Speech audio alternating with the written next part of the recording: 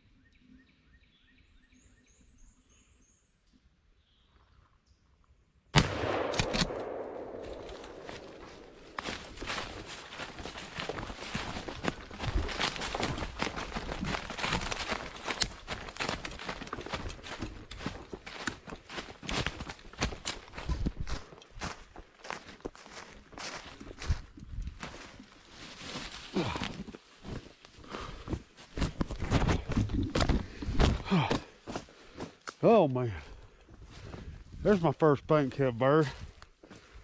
Hang on a minute. There we go, see my face. Whew, man, that was cool as crap. There was two big old birds. I didn't realize they was as close as they were. I come on camera just a second ago talking about how I didn't think I could get them across that bottom. They were already in the bottom. They just sounded further than they were because they was behind this little hill right here.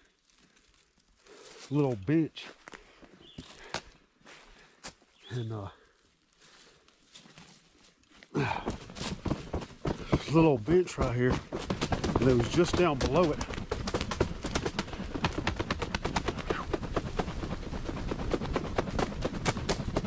Whenever I got down there to where I could sit down and see to that edge, man, they were right there. He gobbled. He was close. Or they gobbled. I seen them coming. I didn't have my red dot on.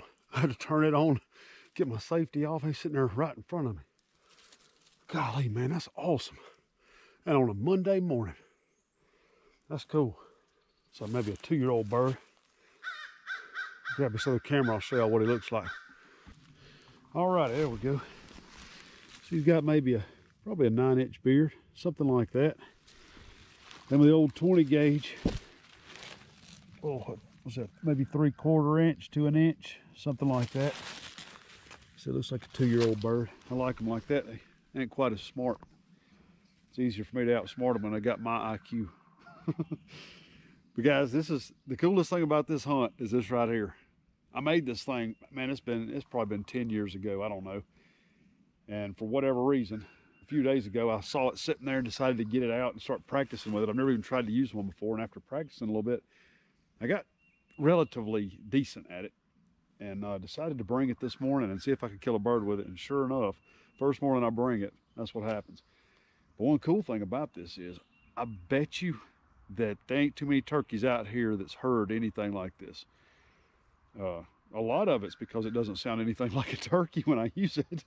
But I don't know, with enough, I guess with enough practice, maybe I'll get as good as some of these guys I see online. Some folks using them are freaking crazy with them. I'm talking about sound like a bird walking around. I don't sound real good with any of the turkey calls. But as long as I can get them to come to me, then I'll just keep on shooting at them. Well, let's haul this sucker up out of here. We off down in a hole. Man, it's going to be a hike on out. I hate that I didn't get any more footage than I did. Like I said, it's happened so fast that I really didn't have a whole lot of time to film anything. But anyway, appreciate y'all watching. Appreciate y'all being here with me. And y'all be sure to hit that like button. And if you hadn't already, make sure you subscribe. Guys, I appreciate y'all watching. We'll see y'all on the next video.